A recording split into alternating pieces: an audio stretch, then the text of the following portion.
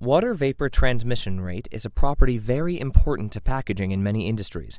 Many packaged products are moisture sensitive, and so controlling the water vapor into or out of the package is crucial to retaining the quality of the product until opened by the customer. All materials permeate. The question is, to what degree? How much water vapor either into or out of the package over a given length of time will be optimal for the product? Permeation occurs in a three-step process. Step 1. The gas or vapor, also called the permeant, is absorbed into the polymer surface. Step 2. The permeant diffuses through the polymer. Step 3. The permeant desorbs or outgasses from the opposite side of the polymer.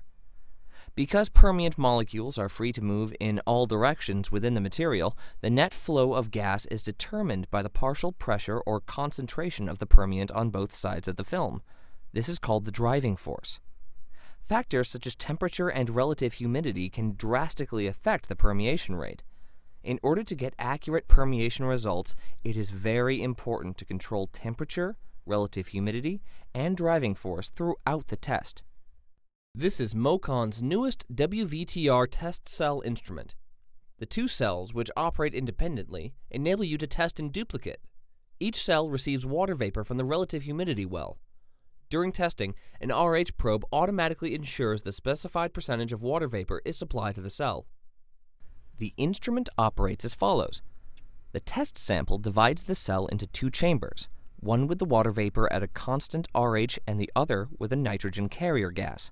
The available range of RH is fully saturated 100% or controlled between 35 and 90%. As soon as the water vapor molecules permeate through the film, they are picked up by the nitrogen carrier stream and taken to the detector. The flow rate of the nitrogen stream keeps the carrier side of the film at virtually 0% RH, thus maintaining a constant driving force throughout the test. A pulse-modulated infrared detector is used to measure the amount of water vapor in the nitrogen carrier stream.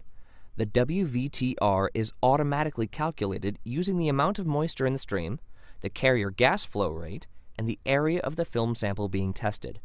The water vapor permeability can also be calculated using the additional inputs of driving force and sample thickness.